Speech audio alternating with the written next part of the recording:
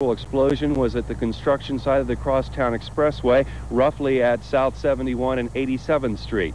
That would be about a mile and a half behind me. The firefighters are right here. They have pulled back. What happened? First, a car fire at the construction site. One unit responded, noticed a fire in an adjacent building, called for backup. A couple of more units came. As they were fighting that fire, there was a tremendous explosion. A battalion chief and the driver of his car were just pulling up. They managed to get out. It's the driver of the car who's being treated at the hospital. The battalion chief was uninjured. More units arrived to try to fight a spreading fire. They discovered that there were more explosives, ammonium nitrate to be exact, that's used in clearing the path for the roadway. Everyone pulled back, and then there was a second tremendous explosion. There has been some damage to the surrounding area. Anyway, after they pulled back, they sent a helicopter in to see what could be seen. Nothing could be seen. There's just a tinge of daybreak happening at this hour. They're going to wait until there's plenty of light and then go in and see what happened to the 6 firefighters who are missing, possibly 2 security guards.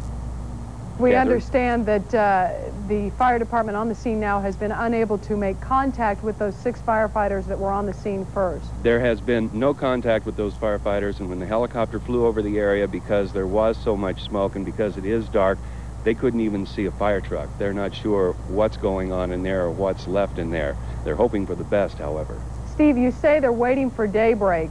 Their #1 concern is not only those 6 firemen, but also how to secure the area and those existing explosives. Any idea on how they're going to handle that? I don't think they have an idea on how they're going to handle that. The aerial survey did reveal at least 2 more storage units containing an unknown quantity of this ammonium nitrate. That's the explosives, again, that have already detonated twice. They don't want any more explosions. Those magazines appear to be several hundred feet away from the fire, so hopefully there's not a lot of danger there. But at this point, they're just not going to take any chances if they don't have to. All right, Steve, thanks for that information right now. We'll, of course, check back in with you. It is feared they were killed in the first explosion. Now, that second blast happened just before 5 this morning. As we've told you throughout the morning, we have several crews on the scene. Our Steve Nichols joins us live. Steve, they've been waiting for the sun to come up. What's the latest now?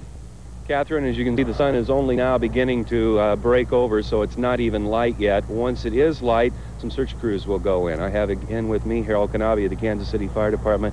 What is the plan once you can get somebody in there?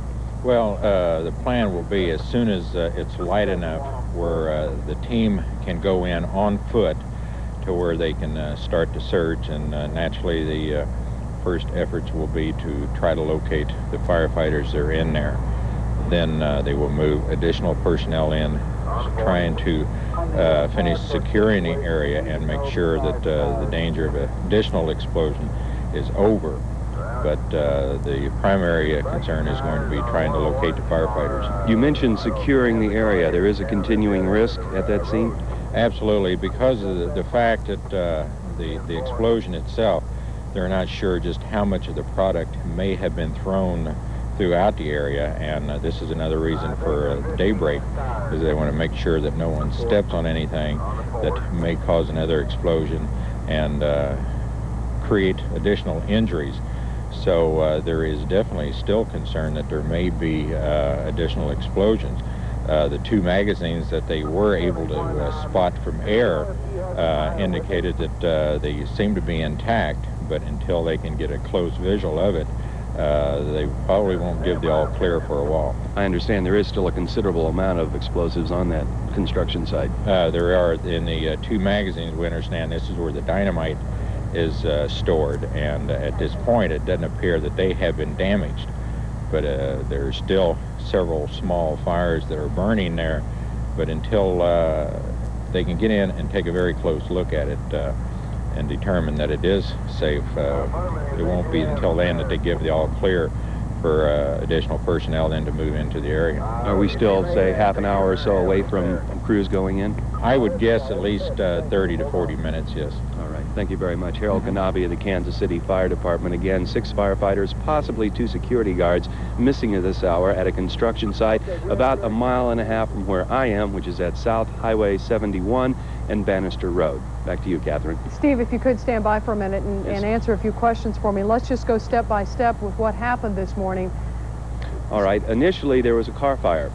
fairly simple matter, and one crew responded. As they fought that, they noticed this was at a construction site for the Crosstown Expressway at about South Highway 71 and 87th Street. They responded to the car fire, noticed another fire in an adjoining structure of some sort across the road. So they called for backup, and more units came. As they were fighting that fire, there was a tremendous explosion, and that's where the crews were lost. More crews came in to try to figure out what was going on. We were fighting, at this point, several fires, and they noticed that there were more explosives around. They pulled back. They pulled back before that second explosion. The first explosion was at about 4:10, 4:15. The second explosion was at about 4:50.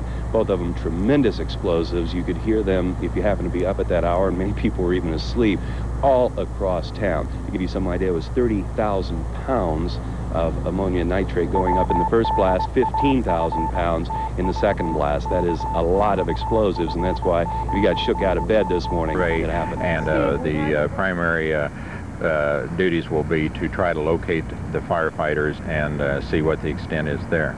Harold, when those firefighters went in there this morning, did they have any indication that there were explosives on the site? Did they have any idea that there might be some kind of a hazard? At this point, we really don't know how much information they obtained from the security people that was there. We understand what happened there, that there was 2 security people on duty, and they were checking the area because one of them indicated that they did see someone in the area. As they left, cruising the area, came back, the vehicle, a pickup truck, was on fire, and that's when they notified the fire department. And then after the fire department got here, is when they noticed the glow from atop the hill, and that's when the additional unit was called. So at this time, we don't know what the rest of the chain of events were. A second explosion rocked the area just a few minutes afterwards, actually about 40 minutes after the first explosion. The first explosion in the time frame here occurred at about 4:10 a.m. this morning. A second explosion rocked the area at about 4:50 a.m. That was described as a second shed, which contained another 15,000 pounds of the ammonium nitrate. Now, the ammonium nitrate essentially is known as fertilizer in the business. It's used as a catalyst for dynamite when they use it to clear roadways with. It's highly explosive, it has a very high flash point, and the concern at this point, obviously, is for those 6 firefighters. This is Barney McCoy at the scene right now at 71 Highway in Bannister. As we get more information, we'll be right back. Reed Black, back to you. They need daylight Right, to check on those crews that have been missing. There is also concern of some more ammonia nitrate in the area, about 45,000 pounds of ammonia nitrate, and that's where our Steve Nichols comes in. He has been standing live at the command post at Bannister Road in Hickman Mills. Steve, let me start out with this question. Is it safe for people to leave their homes with that concern of the remaining ammonia nitrate? You mean people who live immediately in the area? Correct.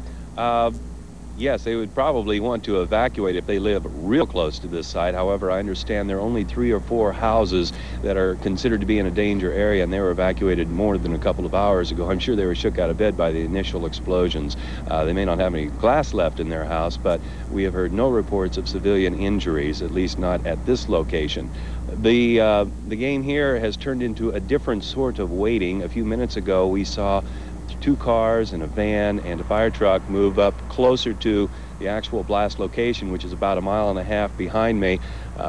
Guys got out on foot. We understand they are both policemen and firemen. The police bomb squad members and some firefighters got out and are now in there on foot. Standard procedure around explosions, because the electrical charges from radio transmitters can occasionally detonate explosives. There will be no radio contact, so all the communications with that crew will be done by foot. They are now presumably on location or approaching the location. They will walk through, try to find the firefighters, and then come back out and tell everyone else what's going on. They'll also look around, make sure there's no explosives on the ground so nobody steps on anything, and set off another explosive. On the 2 security guards, they are secure. So the concern now is for the 6 firefighters who have not been heard from for more than 2 hours now. The 2 security guards that there were questions about are safe, we understand.